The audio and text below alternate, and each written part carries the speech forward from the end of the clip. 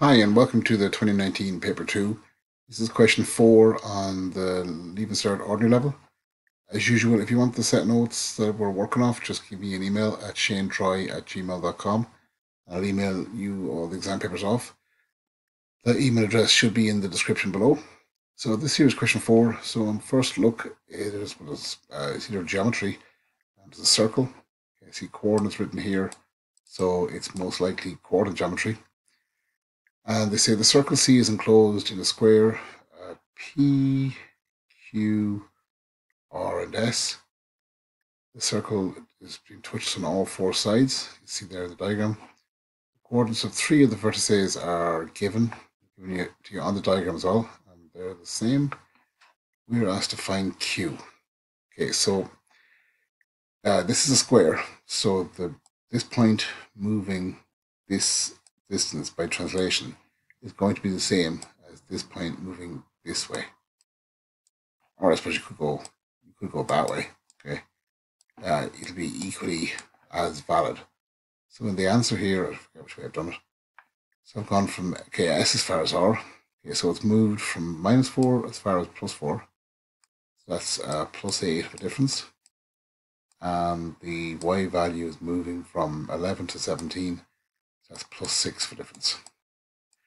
So our other point P should move in the same. So 2 moves on. That'll give you 8. So it'll be 10. Okay. And the 3 will move on 6 units. 6 and 3 will give you the 9 I have here. That's it, just translation. So fairly handy if you can do translation. When you remember how to do it, it'll be tricky. So part B here says, find the coordinates of the center of C. If you think about it, okay, the center of C is somewhere in here.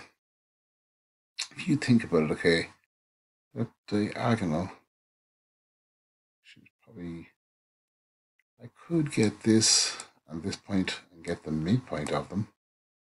Yeah, that would do it. Or use R and P and get the midpoint. Now, what you could do, get the midpoint of this, and then get the midpoint of them, but that would be a lot of extra work. So I'll see which way I did it here. So it's a midpoint. I've got S, I've got Q. Okay, so I've written out the points. I've labeled them, substituted the values in for the appropriate places in the formula, and then simplified it down. I end up getting the 0.310.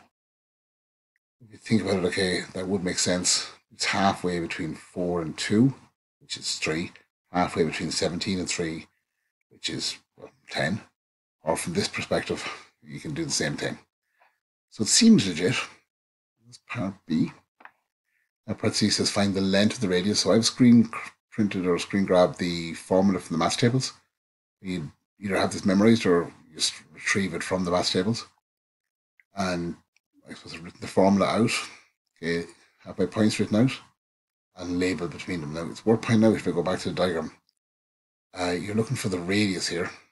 Okay, so the radius of C would not be the halfway point between, if you got the full length of this and halved it, that wouldn't be the radius. So you basically need to get the midpoint here. And let's see what I did. So -411 and 2, 3.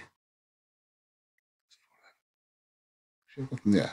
Actually, okay, right. Apologies for the brain fart.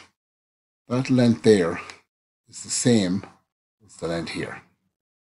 Half that length, okay, is the radius. There to there, whatever. So basically just using those 2 points, -411, 2, 3. Label them, okay, x1, y1, x2, y2. Substitute them into the equation. Just be careful to make sure you substitute any negative values in brackets. Put to the calculator. I broke it down by hand here, but I could go straight to the calculator. Go straight down to 10. That's the diameter. Halve the diameter to get the radius. Okay, and it's 5 units. Making sure to put the word units in just to be sure I have it in there. No, even though I'm not giving a unit in the question. So part D then says find the equation of the circle. Now the formula for the equation of the circle is given to you in the maths tables. Here it is. Now H and K stand for the center. Okay. So the center we identified earlier as 310. Okay, so that was literally back here. So I have the center, I have the radius, I have everything I need to plug into the formula. So put it in and put it in. Now be careful if they were negative numbers to change the sign on them. And the radius is the 5 and that has to be squared. Now you won't get full marks this question unless you expand out the 5 for some reason. So 5 squared is the same as 25. So make sure you do fully complete that. You don't need to expand the left side because you can, but it won't help you get any more marks. So that's D, and that's question 4. Okay, so thanks very much, and see you on question 5.